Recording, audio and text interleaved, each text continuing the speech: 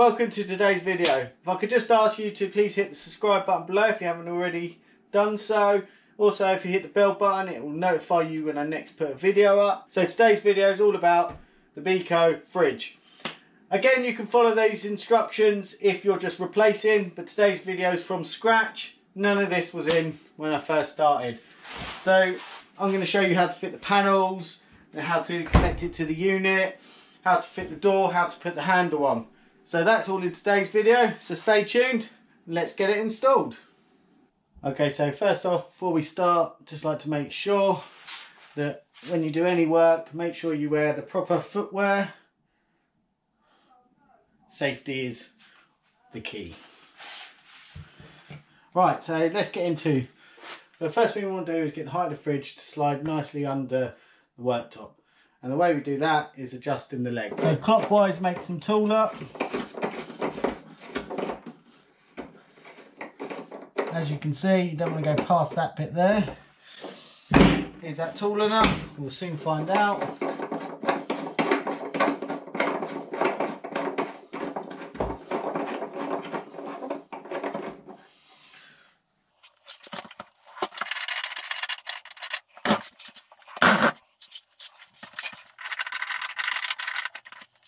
Okay, so once you've got the height and you're happy with that, you obviously need to push it back into the hole. But first what you want to do is get the plug out, which is all wrapped up in the back.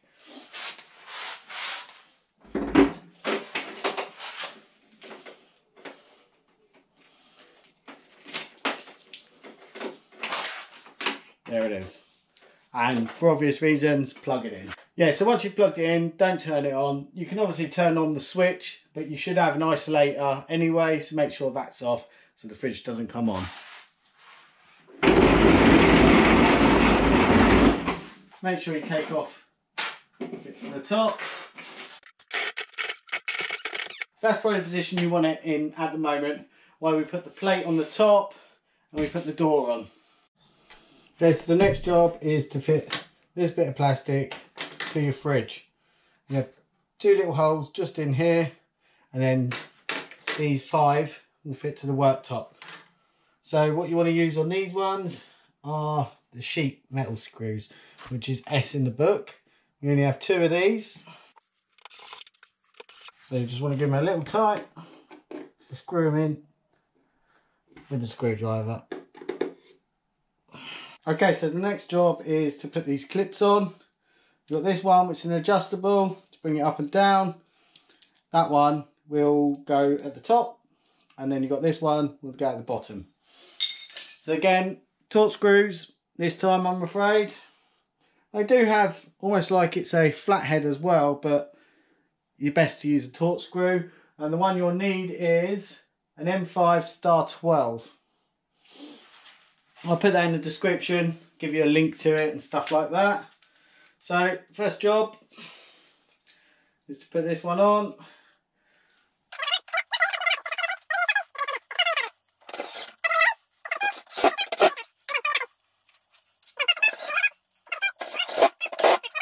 Okay, so first off we need a measurement, which is what our screw is going to go in here. So again, this does just up and down. So ideally what we want to do, get a Phillips screwdriver, and we want to put that to roughly the middle of both. What that does is it gives us a fair assumption. So now we need a measurement, which technically would be where our screw is to the top of the door. Again, like we said, we can measure it. We can adjust it. So this is going to be touching the worktop. So we'll take a measurement off that. Just a rough measurement, which is 25.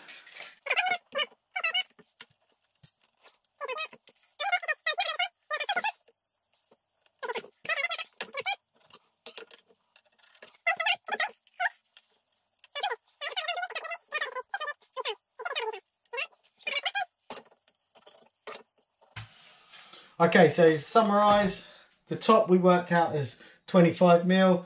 So we made 25mm, 25mm. Then we come in 40 from this side, which is not the door handle side, 40mm in from there. So 40, centimetres in from there. 25 down from there. And then this to this is 505. Like that. Which then gives us a bigger gap this side, which doesn't really matter. But what it does is when these screws go in, you adjust left or right to lock it in. Pilot with our little one. Again, you only want to go a couple of mil in. You don't want to go all the way through. There's that. So now putting our fillets back in. And what we'll do is we'll screw down just a couple of mil in. Just leaving it out enough. Okay, so the next job is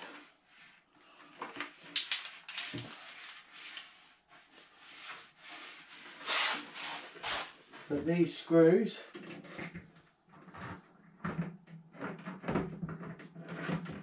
into there, like that. And what we'll do is now push the fridge back.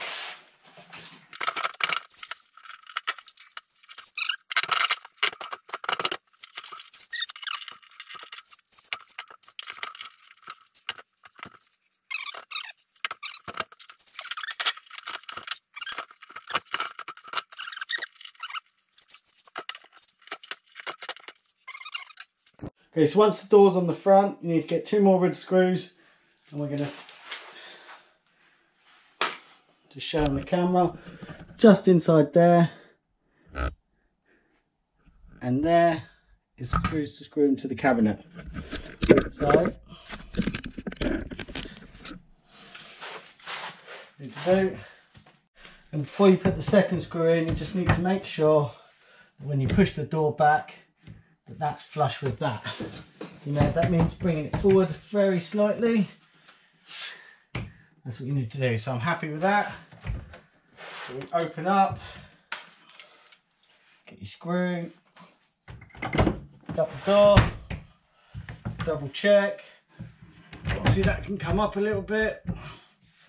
That gap's looking pretty good. I'm going to take a couple of wood screws, and this is where you screw into the work.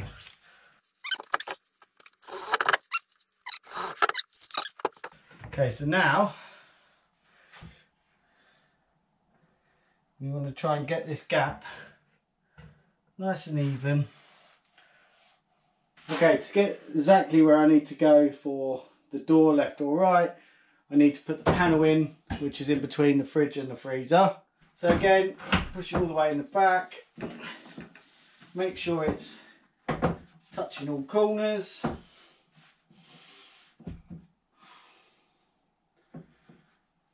That will then fit perfectly there. And this bit obviously will need to go there. So we get our pencil. What we can do is we can always bring this panel forward because it doesn't need to go all the way to the back. So I ideally just, let's say, mark it there.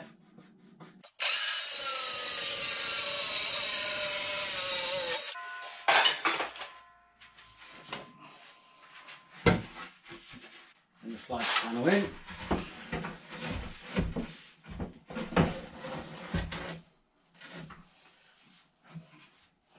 Like that.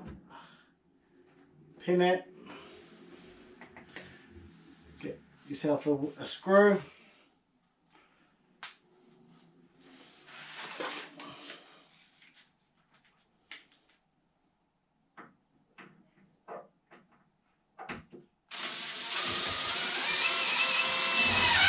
Once you've got one in, all good to keep going. Brings it all nice and tight.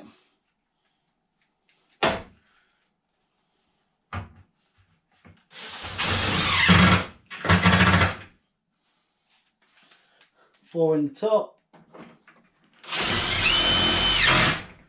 slightly, maybe put 1 or 2 in and then just double check again.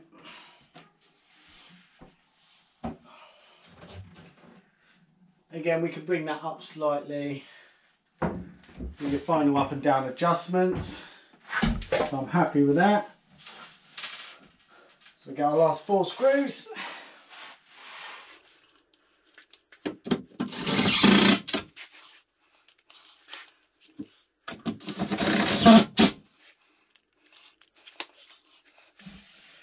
Nice and flush. Had to pat the bottom out, the back out. So there you go. Pat the back out with a yellow and a brown. You can see, makes it nice and flush. And then our next job is, so I brought a pack of L-shaped brackets. And what we'll do is we'll put a bracket there, and a bracket there. That'll be nice and tight. Just to hold it.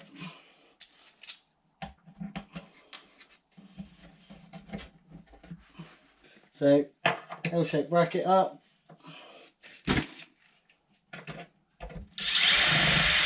Find that hole. Find that hole.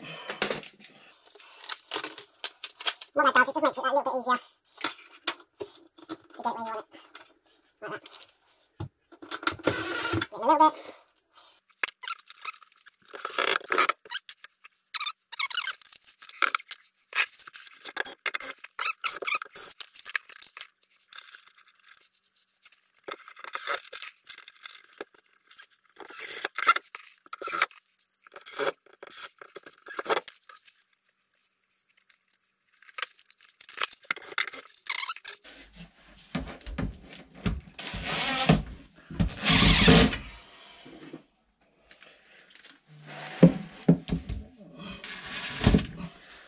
Okay, so next thing we need to do, obviously we have a plinth that goes here.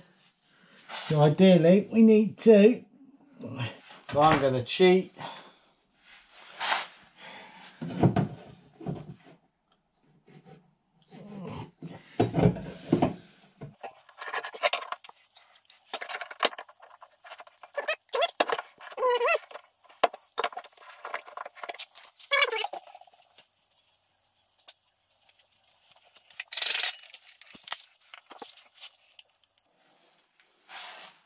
So this first bit needs to be as neat as possible.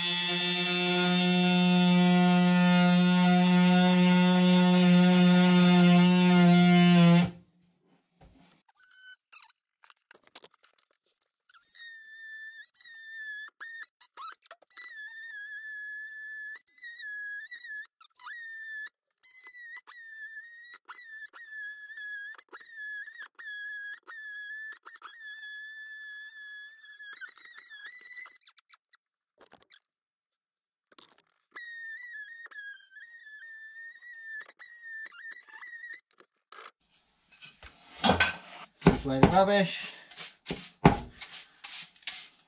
So there we go. 1 installed fridge.